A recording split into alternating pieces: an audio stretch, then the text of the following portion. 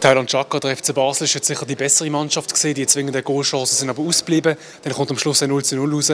Hast du den Match auch so erlebt auf dem Feld? Ja, absolut. Wir sind klar die bessere Mannschaft gewesen, mehr Ballbesitz gehabt. Auch die Chancen, die wir hatten, haben wir glaube ich, auch mehr gehabt als Zürich natürlich. Es sind schon 11 hinten gestanden, obwohl sie daheim gespielt haben. Und wie gesagt, jetzt müssen wir vorwärts schauen gegen Moskau und dann kommt IBE. Wie groß ist bei dir persönlich eine Enttäuschung, dass heute nicht mehr als ein Punkt rausschaut? Ja, wir haben eine gute Leistung gezeigt. Jeder hat gekämpft, wir sind gut am Ball gesehen. Die Enttäuschung ist nicht so groß, aber wie gesagt, ich hätte natürlich gerne 3 Punkte mit heimgenommen.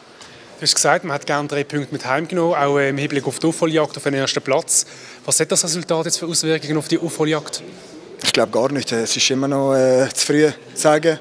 Und wenn wir so weiterspielen, dann sieht das gut aus und dann werden wir auch sicher den ersten Platz übernehmen. Wie macht man das vielleicht auch in Zukunft, wenn man wieder auf so einen Gegner trifft, der so tief steht, damit man in den letzten 20 Metern dann doch zum Abschluss kommt und so nennenswerte Goalchancen? Ja, es macht es immer sehr schwierig natürlich und vielleicht müssen wir noch probieren, besser über die Flügel zu kommen, mehr Flanken reinzuschlagen und dann einfach eine bessere Präsenz im 16er zu haben.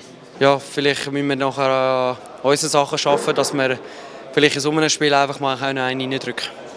Was sind denn das für Sachen, die du dann ansprichst?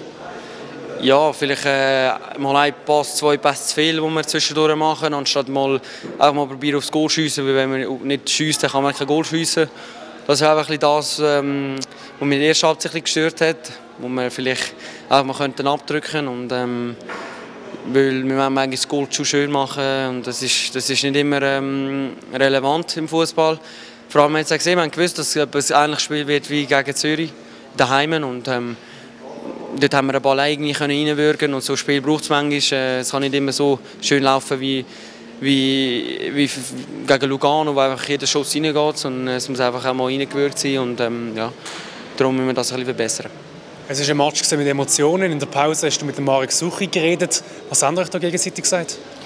Ja, wir haben es angesprochen, was wir vielleicht verbessern oder die einzelnen Situationen, dass wir besser gegen Führer spielen müssen, dass wir mehr Verantwortung in diesen entscheidenden Aktionen tragen.